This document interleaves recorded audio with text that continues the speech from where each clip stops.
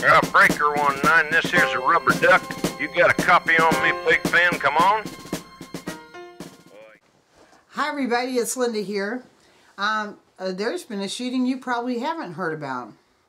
This was at Martin Luther King Jr. High School, and a coach shoots attackers.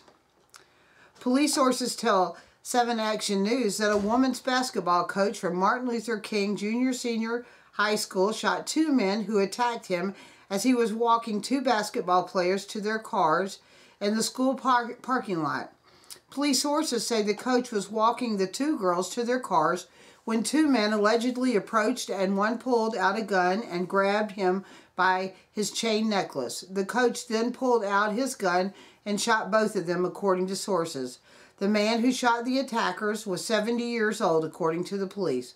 One of the attackers was found dead in the median on Lafayette Boulevard, and the other was taken to a local hospital, according to the police sources.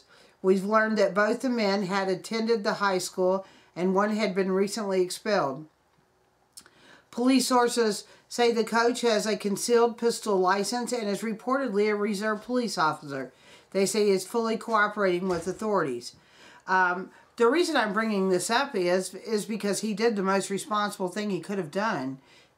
He was being attacked, and so were the girls, obviously, and he protected them.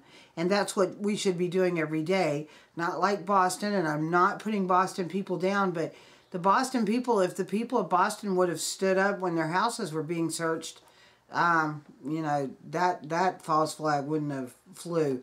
But anyway, there's been a shooting that the media is probably not going to tell you about. And good job for the coach, and I'm glad that the victims, the 2 girls, also are safe. And I'll leave a link in the box. Thanks a whole bunch. Peace. Have a nice day. No fear.